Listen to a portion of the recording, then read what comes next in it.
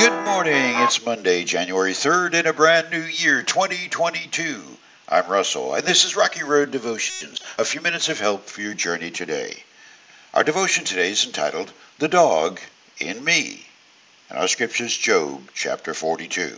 When Job prayed for his friends, the Lord restored his fortunes. In fact, the Lord gave him twice as much as before. Then all his brothers, sisters, and former friends came and feasted with him in his home.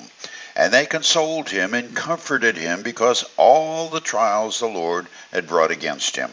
And each of them brought him a gift of money and a gold ring. I recently read a version of a story that I've read and experienced many times. The storyline goes like this. Two dogs enter a room. Later, one emerges growling like a wounded wolf, the other smiling like a contented puppy. The question that sets up the punchline is this. What in the same room would make one dog happy and another hopping mad? Of course, the punchline is mirrors. A dog may not have the sentient awareness to know that he's looking at his own image, but he has the built-in radar to understand the danger or welcome signs he's seeing. It's a short leap from a dog story to my story. In a room full of mirrors that reflect my emotional state, my political views, my hurts, fears, joys, and all the other stuff that make up this dog called Russell, I'm going to bump into the real me. And no matter what I may think of the critter I behold, he is what he is. The United States has, besides Russell, 332,915,072 other people who have that same peculiarity.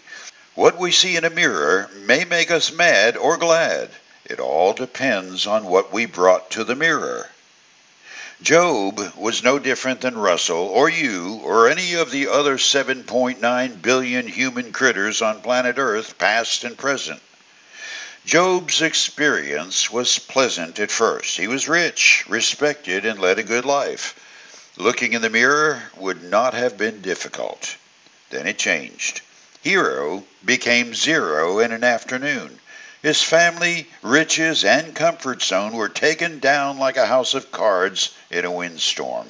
His so-called friends finished the task with 40 chapters of telling him it was his own fault. Now the end of Job's life was better by far than the tale of woe, but it's been puzzling theologians, skeptics, and scoffers for as long as humans have breathed. Why is it so that some dogs have so much to smile about and others growl?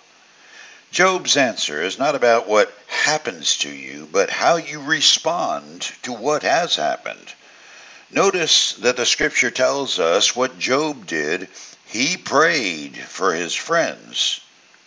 The group that sat with Job, poking their fingers on Job's sore spots, accusing him of some secret sins that brought the world of God's judgment down on him, that's the crew Job prayed God would forgive and bless. Did that sound familiar? You may have heard it on a Sunday morning or read it in the life of someone else who was in on that conversation with Job, Matthew chapter 5. You have heard that the law says, love your neighbor and hate your enemy. But I say, love your enemies. Pray for those who persecute you. In that way, you will be acting as true children of your Father in heaven. For he gives his sunlight to both the evil and the good, and he sends rain on the just and the unjust alike. If you love only those who love you, what reward is there for that?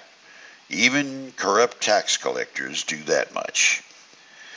Jesus told his listeners, that's us if we'll hear, to do a tough thing. He told them to pray for those who persecute you and love them. But who can do that? I'm glad you asked. It's only the dog who brings a smile to the mirror. All the others will rip apart whatever's in front of them and be angry at the whole entire world for being so violent and harsh. For you today, what we see in a mirror is what we bring to the table. A good piece of advice is to make sure whatever we bring to the table is edible. You chew on that as you hit the rocky road. Have a blessed day.